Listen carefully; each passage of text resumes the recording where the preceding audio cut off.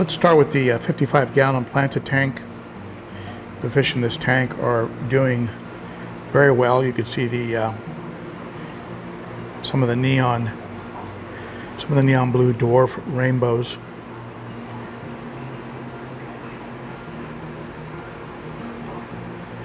That's a red-tail rasbora right there. I had several of them at one point. I'm going to add some more rasboras. I love the way they school. I'm also going to add some more rummy nose. Rummy nose are some of my favorite fish. Beautiful with those stripes on the tail, bright red nose. I do use these little clips from ZoomEd to give the fish some cucumber or zucchini. I want to add some more neons, and maybe that'll help them to come out more. They tend to hide in the plants. There's probably about 5 of them in here. There's one you can make out just behind the piece of wood back there. I brought some of the cories over from the 20-gallon rimless, and so now there are more cories in this tank. More cory cats of different variety. I know they like hanging out in groups. They seem to be happier in groups. There's one of the neons right there. There's a cory back there. You can see them through the plants below the cherry barb. My big fat cherry barb. I love the way this Anubias has turned into a bit of a bloom, sort of an Anubias arrangement there at the top of the wood. I'm also using one of these little easy planters from Aquarium Co-op. These lemon tetras just seem to hang out. They don't really swim around that much. They just tend to kind of hang out in a little pack. There's about 5 of them in there. Still have some of this hornwort that I'm constantly thinning out. And as you can see, that temple plant absolutely loves it in this tank. It's a temple plant I picked up just recently. You see it right there. I love the broad leaves on it. See some of the neons hanging out over here by the heater.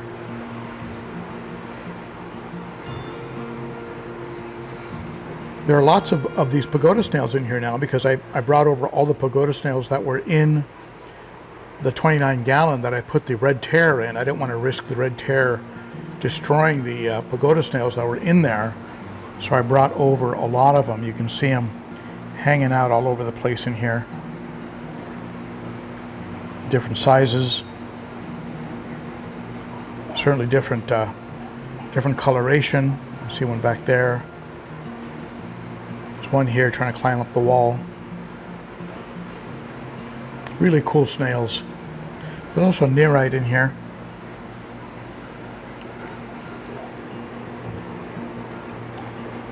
That's a 55-gallon. Looks like that snail is on top of a little wafer. I put one of those little catfish pleco wafers in there, algae wafer. Looks like he's going to town on it. About 3 of them, 3 of the pagodas in there.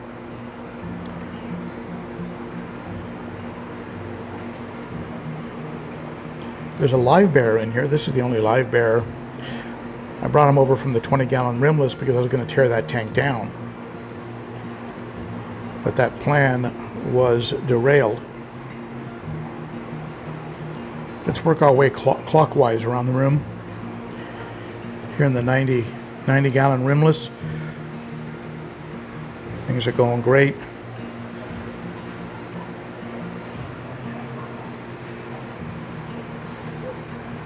Love a red spotted gold severum. Beautiful fish.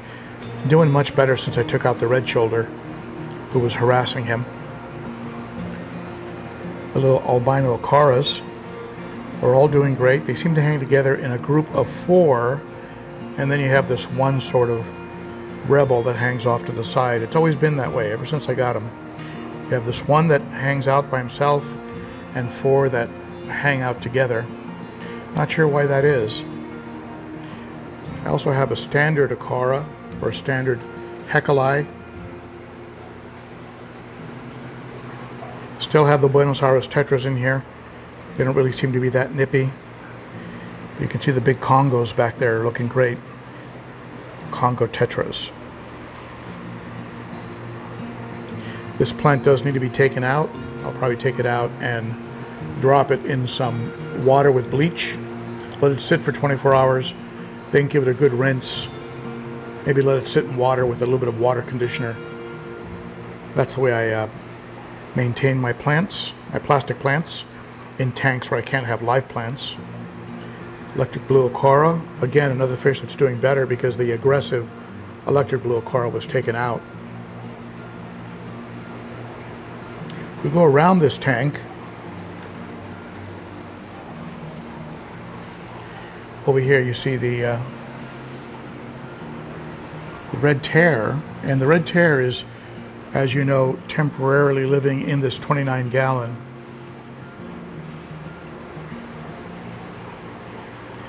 And he'll be in there until I can get a larger tank set up, which I plan on doing because there's a female that's going to be sent over by the same person that gave me this fish, and that's my friend Whip, and he's going to be bringing over or sending over a female. Now that whole project, it depends on opening up this space right here. So breaking down these two tanks or putting them somewhere else, and then opening up this space for a 60-gallon acrylic tank. But I was going to tear this tank down,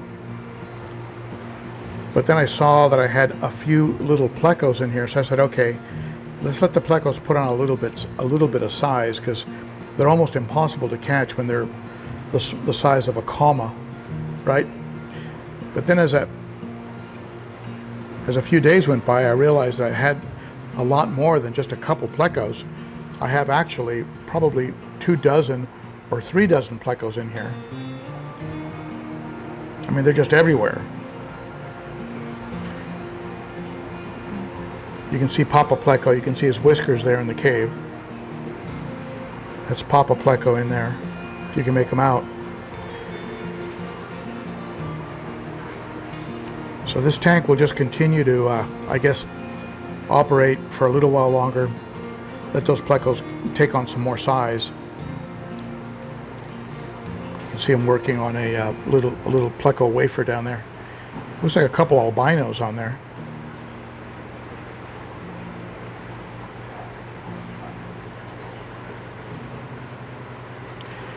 I lifted up this little almond leaf here, and there are about another 20 plecos under it. They like hanging out under it. So I'm gonna have to do something. Probably give away a bunch of plecos. I still have a baby, what I think might be a rainbow fish in here, but this tank is gonna get torn down, so I may just put that rainbow fish in with the plecos. I doubt they'll go after him. This tank is rebounding nicely. I'm about ready to remove the activated carbon. Any heavy metals or toxins that are in here have been removed, no doubt, by running a very strong flow of water through activated charcoal, which is in that internal filter. There are a couple test plecos in here, one stuck on the wall there on the side, and there's one over here at the entrance of the cave. And those plecos are doing great, which tells me that this tank can support life now. So I'll probably be adding some fish to this tank. I suspect some neons, some rummy noses, some rasboras, some fish that I want to add to the 55-gallon planted. I'll go ahead and quarantine them in this tank, because I do feel this tank is now ready to support life. This tank has a lot of baby pagoda snails. You can see one there on the glass if you can make them out. Little baby pagoda. There's a lot of little babies in this tank.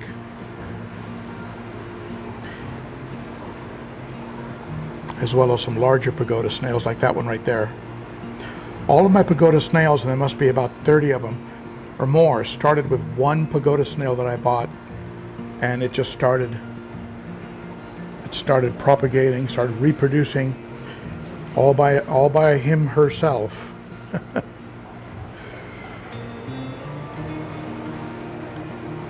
Let's go over here to the 300 gallon African cichlid tank. These fish are doing fine. I do want to add some more fish to this tank, especially after removing some of the decor. It looks pretty empty. The Coingi's been asserting himself, trying to be the boss. He's a big, heavy fish, so he can be the boss if he wants to be. The trout doesn't seem to care. The trout was the boss at one time. And I'm really kind of surprised that the Buccochromis rhodesii yellow or the Fusco, both very big, heavy fish, aren't trying to be the boss. I want to show you that Malawi hawk. Look at this turquoise hat, beautiful fish. Actually a Protomellus. If you look there, you can see that hawk. Just a crazy looking fish.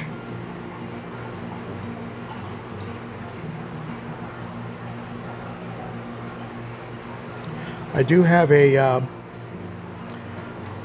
algae scrubber on this tank, and I'll go ahead and give you an update on that at some point. It has finally started to develop algae.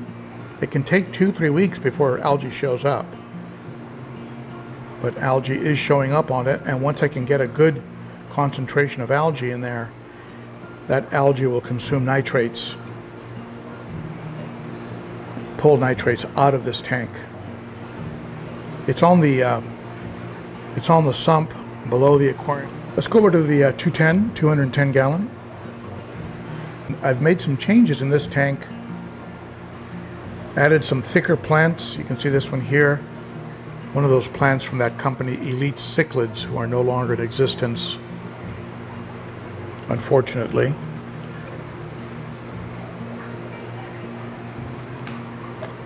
I brought the cave up to the front. This is the cave that the Salvini used to hang out in. I think she might be too big to get in it, so I might be bringing over a bigger cave. I have a bigger cave I can put in this tank. I know the Salvini likes being in a cave.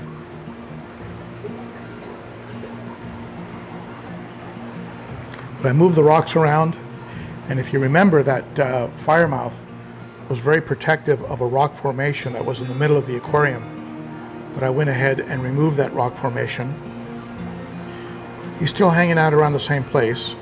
Look at the geos. The geos are just camera hogs. There's a chocolate. Don't see them too often. They usually hang out near the back of the tank in the shadows. Makes them a little hard to see sometimes. I got bit by one once. They do have some pretty sharp little teeth. Albino Oscar.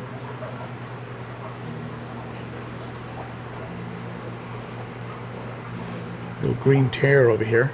Very shy. This green tear is very shy. Here's my red shoulder Severum, showing a lot more red in the 210 gallon. Someone said that those stripes were showing up because he's under stress. Actually called them stress bars. Doesn't seem too stressed out. Might be a little bit intimidated by the change and the size of the tank mates. That's entirely possible. But he's eating well, relatively active. About as active as he was in the 90 gallon. It's a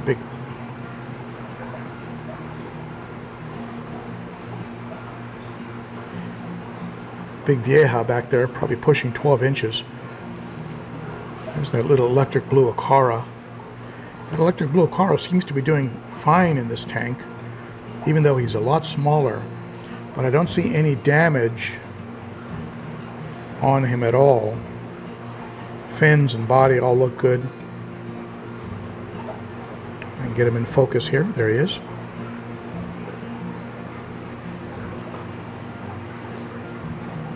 Great looking fish, but was a little bit too aggressive on the other electric blue Ochart, so I had to pull him out.